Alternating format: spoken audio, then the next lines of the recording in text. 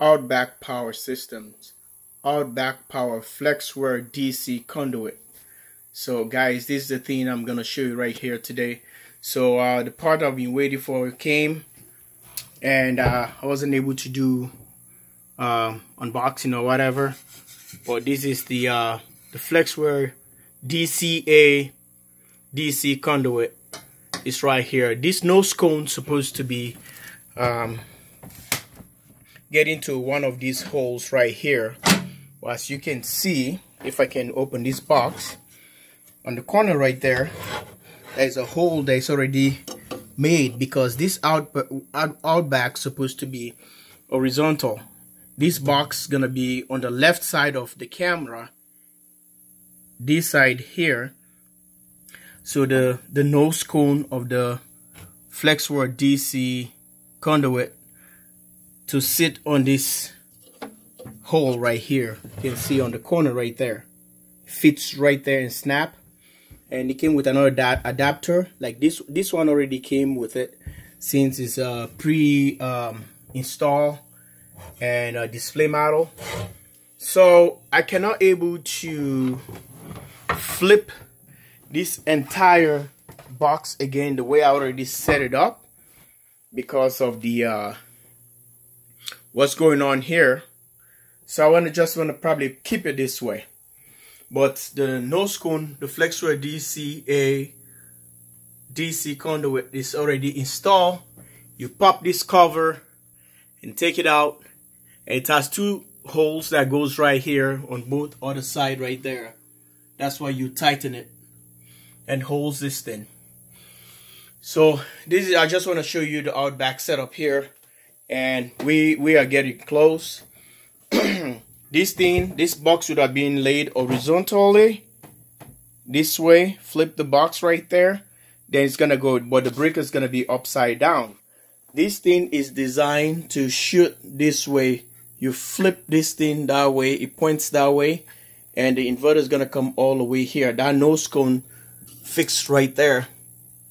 But since the Magnum system already took a lot of place on the board, it's really hard for me to do it. But maybe in the near future it's gonna be another setup how I'm gonna do this. But it's not an easy job to put all this thing together. It's really hard because you got to take things, dismantle things, and go this. I'm still working on this. That's been taking a long time. I know some of you guys really want me to finish up this thing right away because of spring is underway. We're gonna be making power, and we want the system to get done. But guys, this is what it is, and this is what it is. So I just want to show you what happened, and we received the part, but which is here, the Flexware Dca DC conduit adapter conduit. That's right there, this nose cone.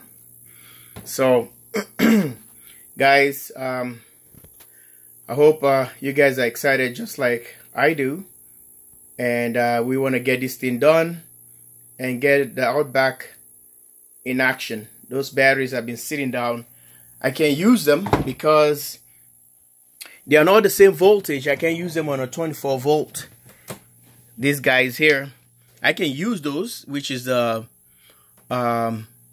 Ford Focus batteries, but I have to reconfigure them. I don't want to do that.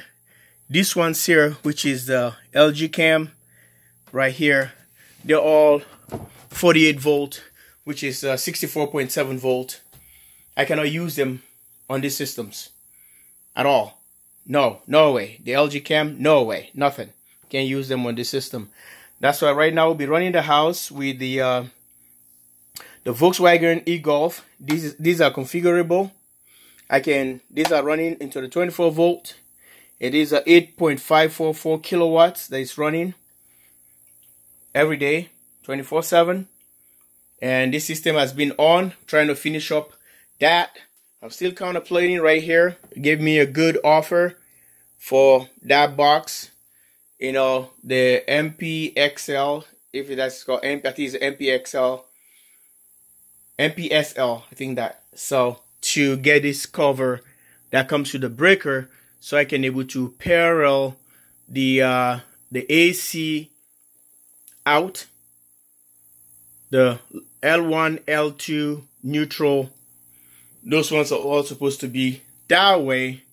And with this one here, they can tie together. They have to have a breaker that's going to be in and out, just like these guys here, because I don't have that box that's supposed to do the dual breaker, the dual breaker system. So this is what I have for the Outback.